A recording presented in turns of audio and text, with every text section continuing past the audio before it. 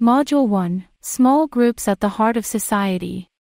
The phrase, small group at the heart of society, refers to the idea that small groups are a fundamental building block of society and play a significant role in shaping human communication, interaction, and decision-making.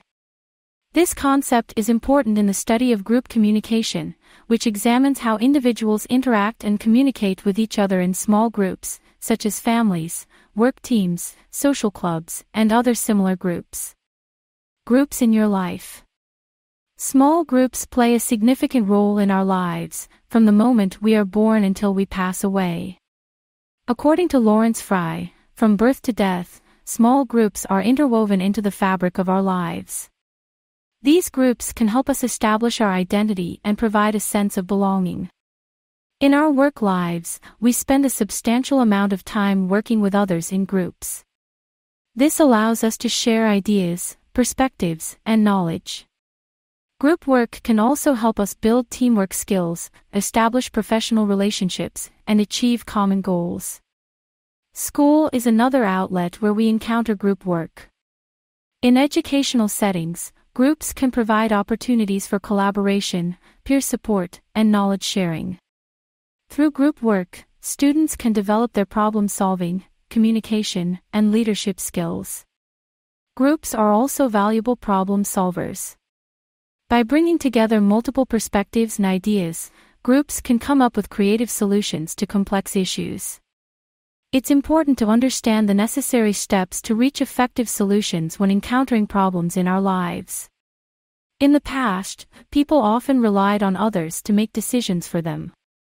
However, today we have more agency and are empowered to make our own decisions and take control of our lives. This newfound autonomy allows us to better navigate our personal and professional lives. Participating in groups. Participating in groups can be a valuable experience, but it requires an understanding of how to work together effectively.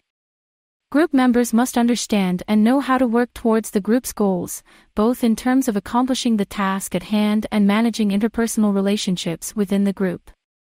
To achieve the task goals, group members must be able to communicate effectively and coordinate their efforts toward achieving the desired outcome. In addition to the task goals, group members must also be aware of the relational goals of the group. Communication is how group members accomplish both the task and relational goals. Effective communication is essential for establishing trust and building positive relationships within the group. It is also necessary for sharing information, making decisions, and coordinating efforts to achieve the desired outcome. Groups versus individuals as problem solvers. When it comes to problem solving, both groups and individuals have their advantages and disadvantages.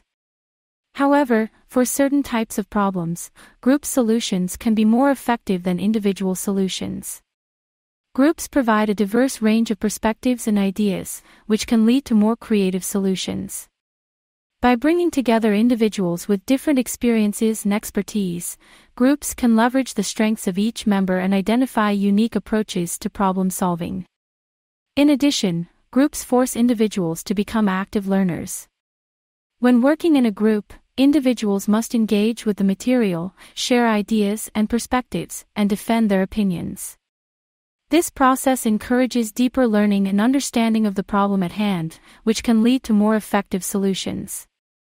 Groups, small groups, teams, and small group communication. Groups, small groups, teams, and small group communication are important concepts in understanding human interaction and collaboration.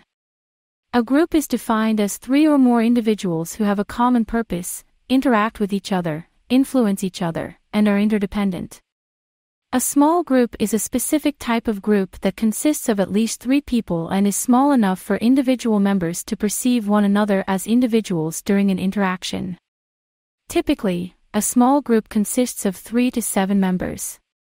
Some argue that there is a difference between a small group and a team, although the terms are often used interchangeably. Regardless of the title, it is important to recognize effective groups/teams from ineffective ones. Communication is a crucial aspect of group interaction, and it is defined as the transactional process in which people simultaneously create, interpret, and negotiate shared meaning through their interaction. Small group communication refers to the verbal and non-verbal interaction among members of a small group. Most groups and teams make use of technology to facilitate communication, such as teleconferencing and Skype, which allow for real-time meetings, and internet discussion and email, which allow for interaction at different times. However, these mediated forms of communication often lack social presence, which can impact the effectiveness of communication. Classifying groups by their major purpose. Classifying groups by their major purpose is important in understanding the reasons why people join groups and the underlying motivations that drive group behavior. People join groups for various reasons such as love and affection, personal growth and self-awareness, similar interests, and completing tasks. Psychologist Will Schutz identified 3 basic human needs that underlie personal motivations: inclusion, affection, and control. Groups can be categorized according to the primary need they fulfill for their members. Groups are classified based on the reasons they exist. Primary groups form to meet the needs of inclusion and openness. The sole purpose of a primary group is for group members to associate with one another for the joy of fellowship, while secondary groups form to complete control and problem-solving needs. However, no group is purely primary or secondary. Many types of secondary groups exist to fulfill specific needs. Support groups, for example, help individuals understand and address personal issues, while learning groups help individuals understand certain topics. Organizational groups exist to solve organizational problems, while committees perform specific services. Quality control circles address issues of job performance and work improvement, and self-managed work teams manage their work schedules and procedures. Being an ethical group member. Being an ethical group member means adhering to standards and rules for appropriate behavior as a group member or leader. Here are some factors to consider.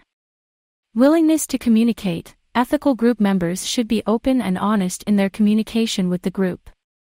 Treating each other with respect. Ethical group members should treat their fellow members with respect and dignity, regardless of their differences in opinions or beliefs. Using critical thinking skills. Ethical group members should think critically about the information presented to them and evaluate it objectively. Demonstrating commitment to the group. Ethical group members should be committed to the goals and objectives of the group. They should be willing to work collaboratively with others and contribute to the group's success. The participant observer perspective.